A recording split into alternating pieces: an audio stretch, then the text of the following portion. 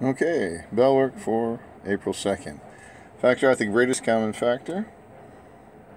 Well, let's see, it looks like a 3. This is the limiting one right here, so we'd say 3. And looks like every single one of them has an x squared, right? So that's coming out. Here's the limiting y, right there. So y is coming out. And p to the third looks like a limiting feature to me. And so what's left in the first one? Well, I only brought out one y, so there's still 4 left. And I brought out 3, so there's 3 of the p's, so I have 3 left. I'd like to put that, I guess I'll keep it in the same order. Usually I write it in alphabetical order, but, you know. And then I'll let you finish that. Find the number if the sum of twice a number and -7. The sum of twice a number and -7. If I'm adding a negative, it's really like subtracting. The sum of twice a number and a number, twice a number and 7 is increased by 8.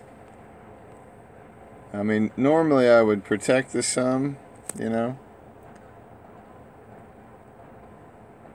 But since I'm only adding 8, I don't really feel like I need those parentheses. The result is 16 greater. Well, I don't want it to be greater. Well, let's see. The result that I just did is 16 greater. So I'm going to subtract 16 so it's not.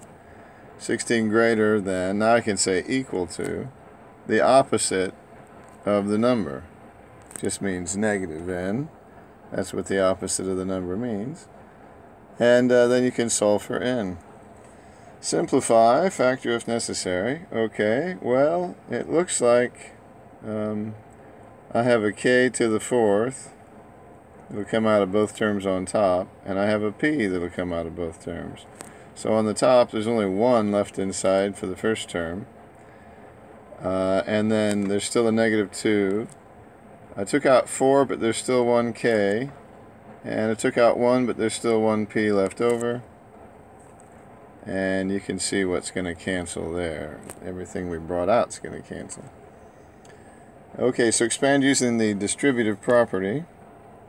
Write the answer with all variables in the numerator. Okay, so just because it's over on the right side doesn't mean I don't still do what I do.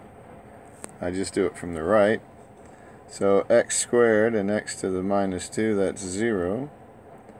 I'm adding exponents, and then I have y to the 4th and y to the 1, so that's y to the 5th, and I have p to the -4 and p to the 1, so I'm adding, and that's p, I was going to write y, p to the -3, and then I have my other term.